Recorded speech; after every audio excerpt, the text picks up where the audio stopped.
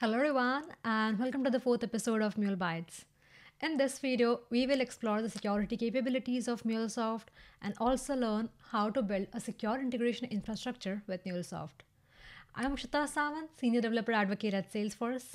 With that, let's get started. When we are building a composable integration infrastructure, a lot of external and internal end systems are involved.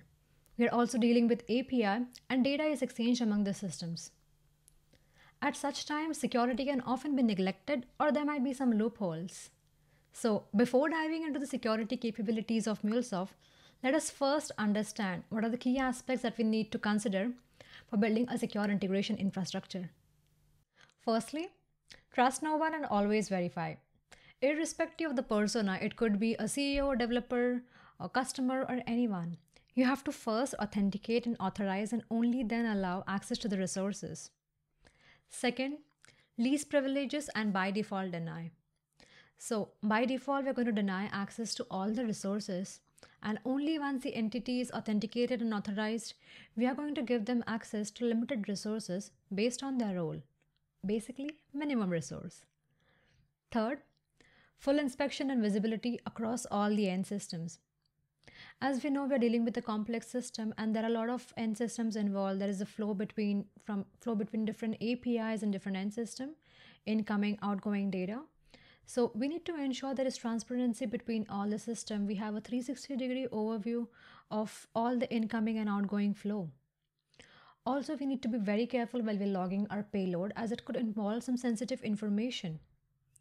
In this way, we can actually prevent misuse of data and information leakage. Lastly, centralized management system. In order to manage such a complex integration infrastructure and to implement security measures, we need to also have a one-place top or centralized management center where we can actually manage all this end system, all the APIs at one place. And you know what? All these four principles that we have discussed, or the four elements, they actually constitute of the four key elements or four pillars of Zero Trust security model, which is a very popular security model. And now we'll also see how we can implement Zero Trust security with the help of MuleSoft security capabilities. Using MuleSoft, you can protect any Mule or non-Mule application throughout their life cycle. Firstly, at the design stage itself, you can ensure that your APIs are conforming to the best practices security design standards with the help of API governance. Then you can use MuleSoft's out-of-the-box security policies to apply secure policies to your API, which are easy to configure. And you can also customize this policy as per your own requirement. Lastly, we also have secure API gateways, namely the Mule Gateway and the Flex Gateway, with the help of which you can actually manage any Mule application or non-Mule application, irrespective of where they are hosted and whichever language you have used to build them. Isn't it amazing? And that is not all. Apart from this, you can also secure application configuration properties to manage your system credentials. You can also use the cryptography module, configure a FIPS 142 certified environment, secure your flows with Spring Security, configure TLS cryptographic protocol, obtain access to protected resources using OAuth grant types, and configure Mule Secure token services. Now, let's head over to Anypoint platform and review all the security policies, security configuration, and learn how to build a secure integration infrastructure. You are now on Anypoint platform, MuleSoft's iPaaS tool for managing the entire API lifecycle. Let us now head over to API Manager. API Manager is like a one-place stop for managing all your Mule and non-Mule applications. No matter where your application is hosted, even if it's a non-Mule application, you can still manage, govern, set security policies, alerts using API Manager. Let us now go to Fraud System API and apply a security policy. Here, we can add a policy and we can choose from different policies we have. You have several categories of policies like security, quality of service, compliance, transformation, and troubleshooting. Let us go ahead with some security policies. Here you can see multiple options including OR JWT validation.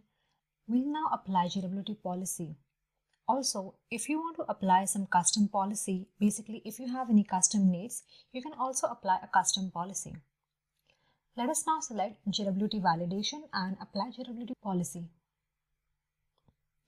In order to configure and apply policy to your API, you need to configure and fill out all these details.